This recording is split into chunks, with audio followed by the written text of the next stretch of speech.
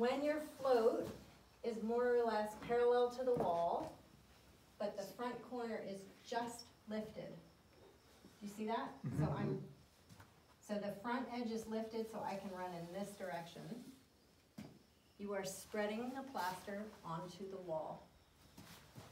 If you're completely flat, you are attached to the wall and you will pull off as much as you put on, right?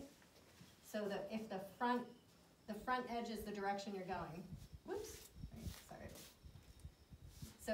So picture an airplane.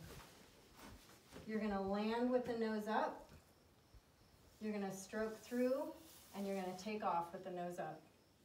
As parallel as you can be, but with the nose up. Make sense?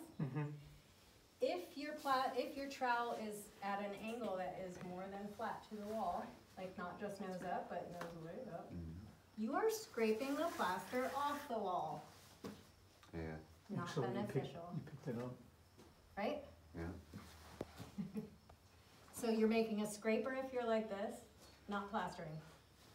You are plastering when you're flat to the wall. Okay? So, and you can also just pick it up this way if it's too hard to hold it here. But if you've never plastered before, I would start with it here and do the first method I showed you.